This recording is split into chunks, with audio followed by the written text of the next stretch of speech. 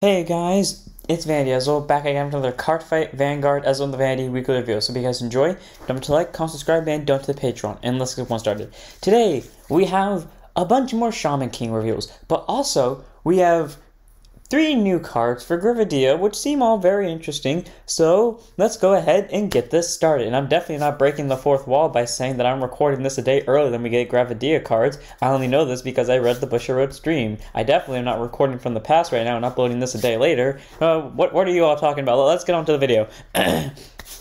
First up, we have our Shaman King cards as per usual. Okay, no offense to anyone who likes Shaman King, but I am bored of the Shaman King cards, and the second we get to set 4, mainly because there are evolutions in set 4, I will be so happy. I have nothing against Shaman King, I just want to get to set 4.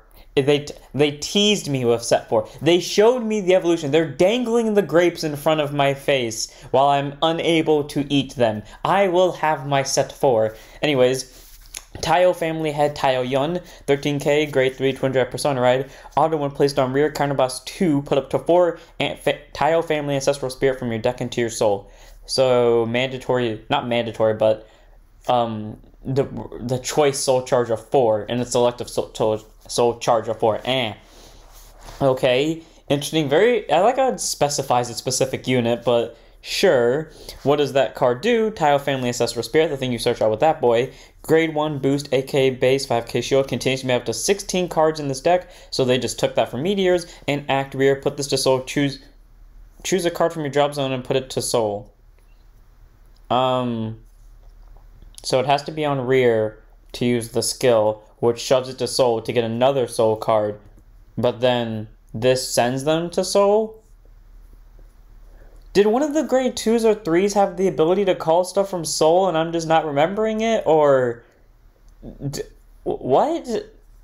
What is the point of this? Like, if they're randomly going to give these guys a Mega Blast, then so be it. But at least makes sense with the Mega Blast. Like, I know one of the cards is called Tayo Ren. Is this meant to be for that deck? Because I don't think that deck needs this. What is the point of this? Am I just forgetting a card that exists that can take good care of these two? Because if there isn't, I'm just being stupid, then that's just how it is. But I feel like I'm in the right for once, which is a strange thing. Is it opposite day? Is the world on fire? Is the apocalypse coming? Is Ragnarok about to arrive? I don't know. Hopefully I'm in the wrong here. If not, then the world might be ending and the people who called it are in the right and we should all apologize for ridiculing them. But sure, 10... 15, 16, 20, whatever other number they decided to throw in this, sure. Next up we have Kinoshi, AK base, 5 grade 1 boost, 5k shield. I don't know why, but I see the thing that he's holding as a fish and not what I think is a weapon. Continues rear, this unit gets plus 5k power. So automatically this thing's a 13k booster size swinger, which is really good. But if you do not have a Vanguard with Shaman, if you do not have a Shaman Vanguard with a Ren in its card name in the same column as it cannot attack or boost. So either you have the grade 1 of the ride line, or you have the grade 3 or the grade 2. Basically, this thing's useless on its own. So, okay, sure, 2, 3. If you're running an all Ren deck, then yeah, it shouldn't be much of a problem. But otherwise, don't really want to take that chance. Next up, we have Spirit of the fastest horse in history, Kokuto. That is a beautiful-ass horse. 8k base, grade 1, boost, 5k shield, auto rear. When this unit boosts a unit with Tayo Ren or base in its card name, your opponent does not have any rear guards in the front row. Until end of battle, this unit gets plus 10. So, if they have no front rear guards, which you can easily get rid of with Tayo Ren, it's an 18k booster. So, all around, I like that card. Seems really nice. I give it a 4 of, maybe. Next up, we have High Moral Standards Tao Jun, 10k base, 5k shield, grade 2 with intercept. Act rear, counterblast 1, and rest this unit. Choose one of your Kyoshi Lee Pryron until end of turn. It gets plus 15. And if you do not have a Kyoshi Lee Pryron on rear, call one from drop zone to rear. So basically, I like these cards that they're introducing into these. I like how all like the crossover decks or whatever you're going to call them, or collab decks, whatever they are. I like how they all introduce mechanics on something and then they have ways to support it, unlike in regular D series where they make a deck and yeah, they'll support it, but they don't go like really weird ways to do it, or like they don't give you a chance to pull it off. They just kind of let it happen on its own. Like what I mean by that is, for example, Nirvana. Okay, yeah, you get Trickstar back, but then you have no real way to get your overdresses back if they hit drop zone, or at least not yet. But she give us one, and I'll stop complaining about this. But until then, I'm going to keep complaining about this, that we don't have a way to get overdress units back. But this, and the cards that have come out of Shaman King that I've noticed, is that the combo cards, they either give pluses to the cards that are part of the combo, or they call the combo cards from drop zone. So, if you don't have it. So all around, this is really good. So I like this. 3 of in the Kyoshi Lee Prior combo. And speaking of Prior, 10 8k base, grade 1 boost, 5k shield. Auto rear when you play an normal order until end of turn, this unit gets +5. Okay, and there go. I was going to compliment them for making a really good combo card. And then they restricted this to orders. Now, it's fine and all, because there is a grade 3 that allows you to play 2 orders, so it's an 18k. No, yeah, it's a 13k. But, no, sorry. It's an 18k. I was right the first time. Followed by this, and makes it a 33k. I find it weird, though, that the grade 1 is the important one, and the grade 2 is the support. Especially because you might want to have the grade 2 in the front row for intercepting purposes. So why you would rest the grade 2 when you kind of want to swing with the grade 1 is beyond me, because that's a 33k swinger right there, a 33k booster. I don't know, it's weird. 4 of 3 of, I guess. Next up, we have student of the Asakura family, Tamura Tamio. I'm never going to get these names right. Grade 2, intercept, 5k shield, 9k base.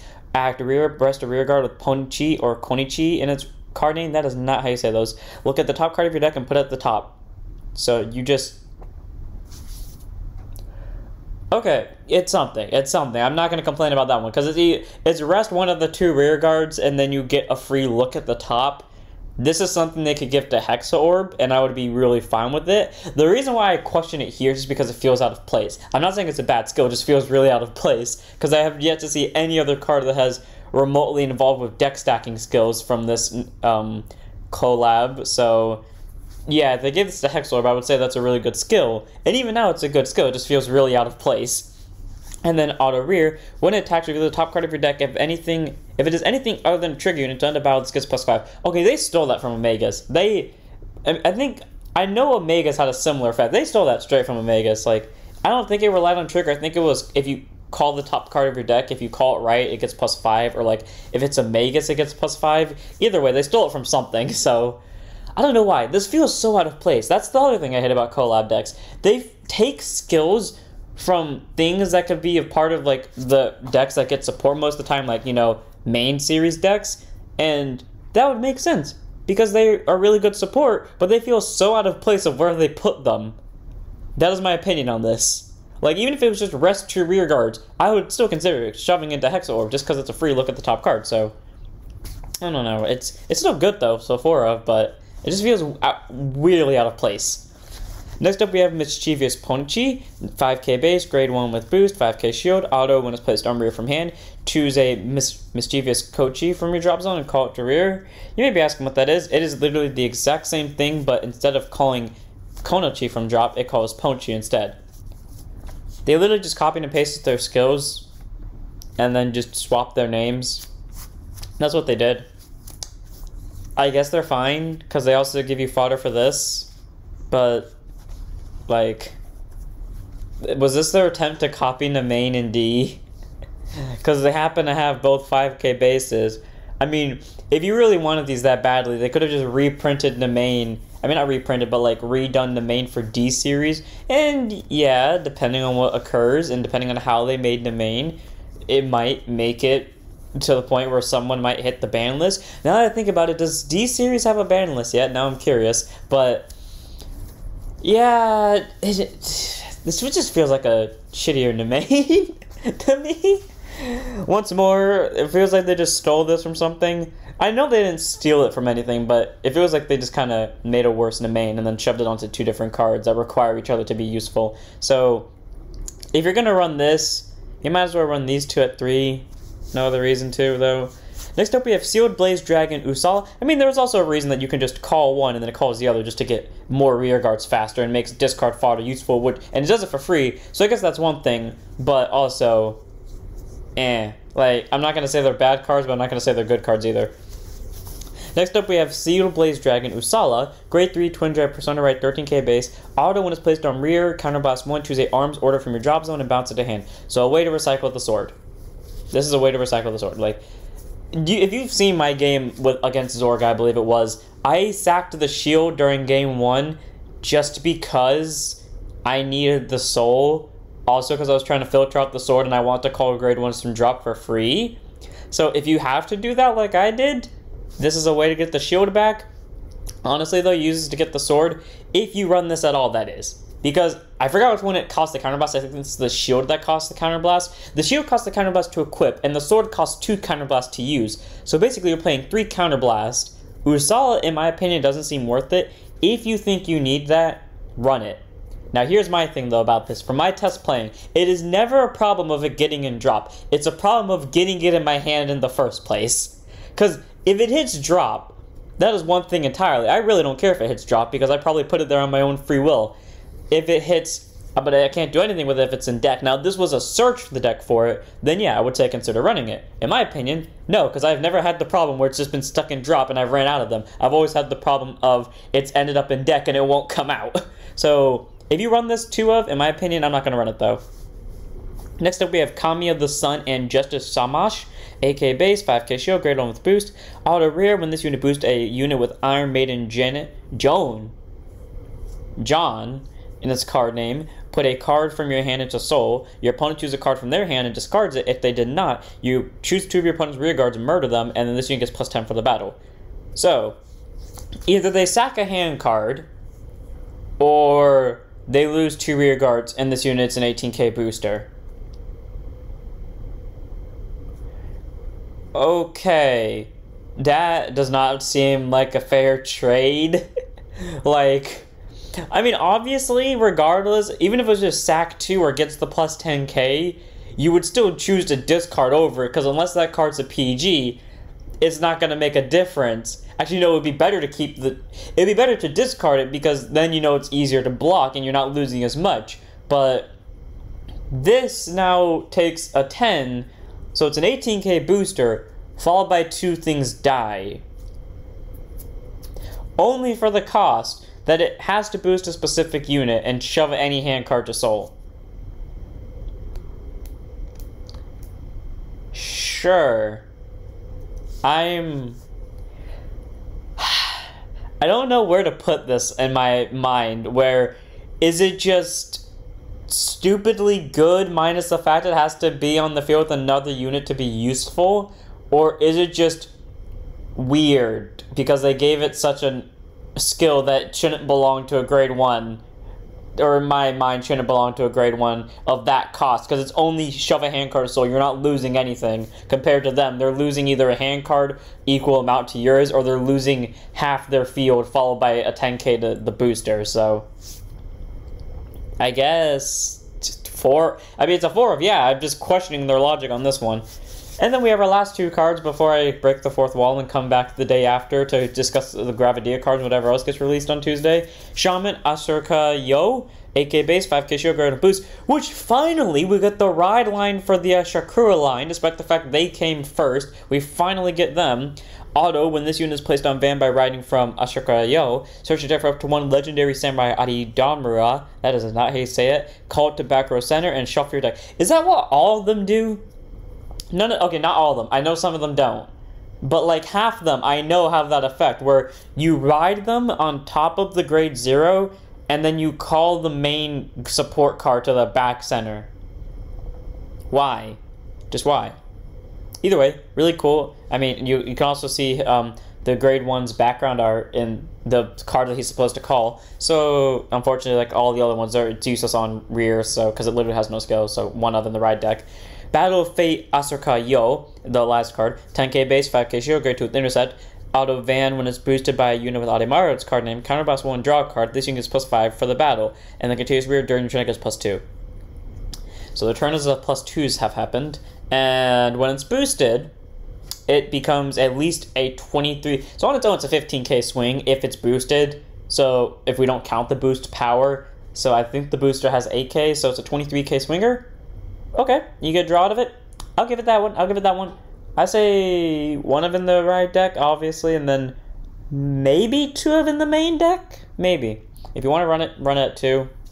Or if you have a space for 1 of tech, screw it. Like, obviously you don't pick this unless you think you need that 1 grade 1, even if it's vanilla more than you need this. But honestly, you'd probably be better off with one of these 2 fuckers.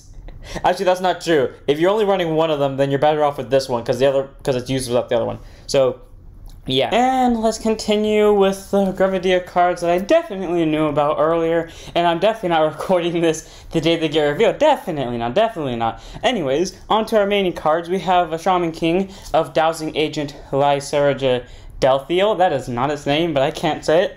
Grade 2 Intercept, 5k Shield, 10k Base. Auto when it's placed on rear, counterblast 1, search your deck for up to 1 Poppy Flower Spirit Morphine. Call it to rear in the same column as it and shuffle your deck, and auto rear. When it attacks the Vanguard, look at the top card of your deck, put it at the top or bottom. More deck stackers. Once more, why? Like, we don't need these. We really don't need these deck stackers. I'm not even, like, joking, because there's no line that requires them. Now, if they gave us a card that did this, or, like, that helped with deck stacking, that was a main grade 3 most likely, then I'd be like, yeah, okay, it makes sense, because there's a deck that focuses on it. This is just random ways to revive old deck mechanics not in the main series, which I'm fine with. But then also when these decks are restricted from English, I know Token Rambu's coming to English, thankfully. I'm not so sure if this one's coming to English.